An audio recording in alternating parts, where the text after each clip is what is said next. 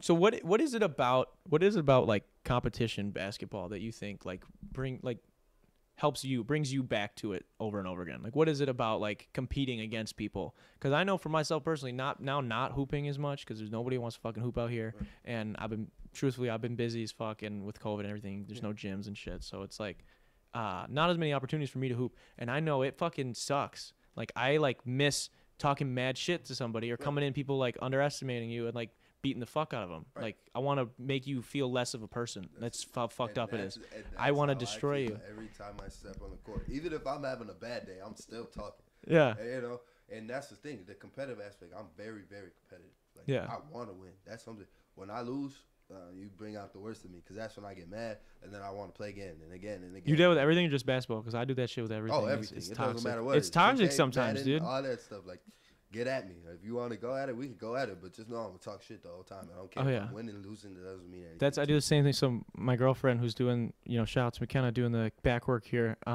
She was like a really, really good golfer in high school. Right. Like what did you go to state ever or no? You never went to state, but you made it pretty far every year individually. Really good golfer. I golfed like twice my entire life. It's just I never had the money. It was broke, so it's like you got to have a lot of money to golf all the time. So it's I'm not shitting on you. So whatever. So if we go golfing or if we go mini golfing or anything, I'm talking the most shit of my life because I have to. I have to talk shit to make it even semi fair because she's gonna destroy me. And like no one talks shit in golf because it's a fucking white person sport and people don't do that shit. They don't Shout out tolerate. Tiger Woods. Tiger Woods, yeah. But so it's like, dude, I'll be playing 2K and like I haven't bought a 2K in fucking years. I think my friend let me use his 2K account last year, but like other than that, like I haven't bought one since like 14. So like I just fucking hate that they make the same game over and over again and it gets worse every year. And so like I'll sit there and I don't even play the game. Like I know I'm not as good as you if you're playing every day, right? And I'll be sitting there talking mad fucking shit, and then start getting my ass kicked, and I do the sit up. I'll be sitting up, and it's anything. We could be playing fucking like throwing bags, like fucking horseshoes, whatever it is, Mario dude. Party, bro. I'm sitting up and I'm ready. I'm trying to win, dude. I'm Yeah. trying to talk that shit. Right. But what do you think it? Why do you think you do that? Because I think it's like it's just kind of just like something that you pick up. It's an itch that you get Mm-hmm. once you start competing a lot more, and as you get older, you learn it from other people. Like even so, like if you're like out on the court and you've never heard anyone shit talk to you, and they're like in your ear, you're like, oh shit, this is really getting to my head. Like wow, I'm really suck right now. Like and that's what I took it from. I took that from people talking to me in basketball, on the football field, and all that stuff. And I just take it into everything, competitive. What's the most disrespectful shit somebody's ever said to you? Oh, that's okay. I don't care. I'm gonna shout out Waterford, and I'm gonna say Waterford. Actually, I was at the Waterford, and this is 2 years in a row. I'm gonna tell you what happened the first year. Okay, so I was at the free throw line, just doing my little routine. Mm-hmm. They all started scratching and doing a little monkey chants. Yeah. What? No lie, monkey chants, man. No lie, and I'm just sitting there, I'm doing my free throw. I'm just letting it go, like, cause I'm focused. I'm doing my thing, whatever. So I let it slide the first year. I was like, all right, I'm gonna just let someone know, and someone's gonna figure it out. Yeah. So then the next year, the same exact thing happens. Same exact thing. So I was like, fuck this. I'm going to tell somebody. I went and told somebody, and I didn't get anything but not even a letter, not an email, anything. No apology, nothing. Dude, holy fuck. Our athletic director, and I don't even, I think back when I was in high school, I'm not going to comment on anything else, but I know he would have fucking handled that at least. That's fucking disgusting. It's horrible. Like, they should truly be, like, ashamed of that. That fucking sounded like a boomer thing to say.